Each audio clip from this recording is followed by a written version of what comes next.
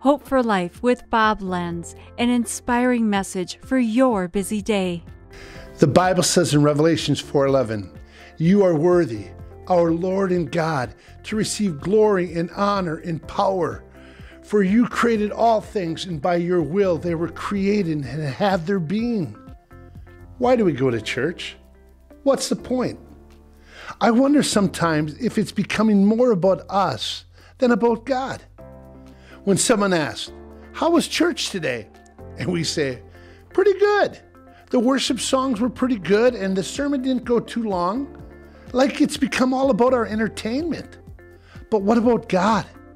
What about learning something new from His Word?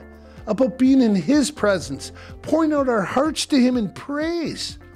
What about feeling a sense of urgency that we've got to come and tell somebody about Jesus because the world needs hope? If you've gotten stuck in the rut of doing church for what you get out of it instead of what you can give to God, then it's time to look up. Only one person deserves all the glory and honor and the power.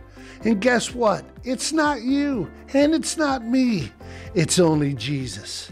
This has been Hope for Life with Bob Lenz. Discover more at lifepromotions.org.